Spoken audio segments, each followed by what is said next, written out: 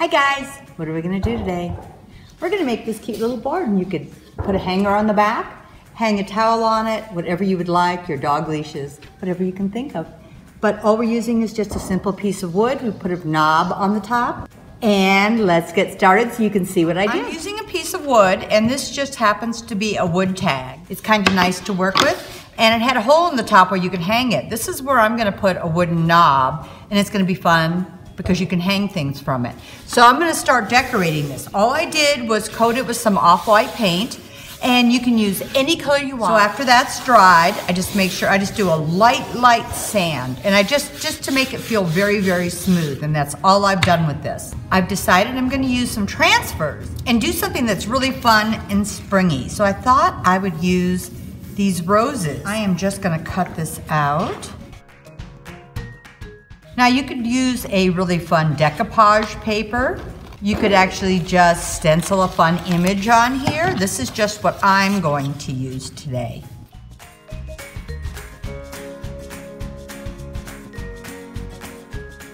So these are transfers. I carry these are IOD transfers, but you can find transfers online. And like I said, you could just use some pretty decoupage paper or some beautiful napkins with floral prints or something if you want to do something for spring and just decoupage it on.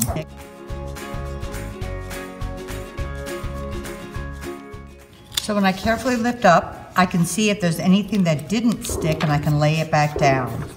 But it looks like it all went on well.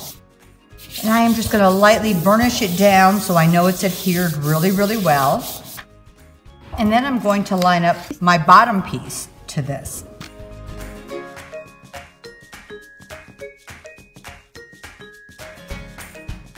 Cutting some more fun little pieces that I'm going to add to this. This particular transfer is on 4 pages, so you can piece it together, cut it apart, so I know this goes to this. But it's fun with transfers that you can cut them apart and add, I could add an extra leaf here if I wanted to, or anything. That's what's really fun with these. All right, I'm gonna put this as far over as I can get it.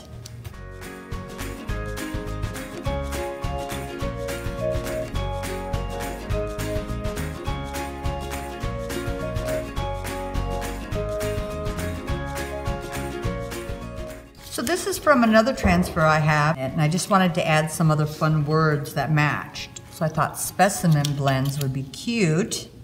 I usually staple my excess pieces together, so I want to make sure I take the staple off before I rub so I don't hurt any of my transfer.